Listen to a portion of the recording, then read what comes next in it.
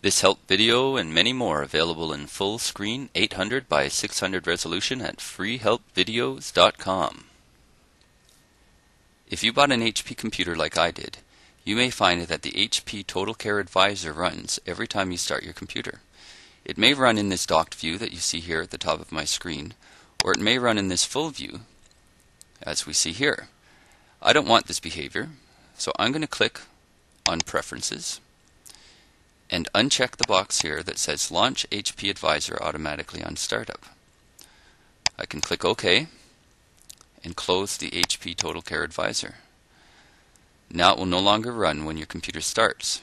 You can still activate it by using the icon on the desktop or by finding it in the Programs area of the Start menu. Have a question? Request a video.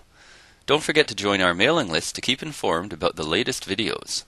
Visit freehelpvideos.com today.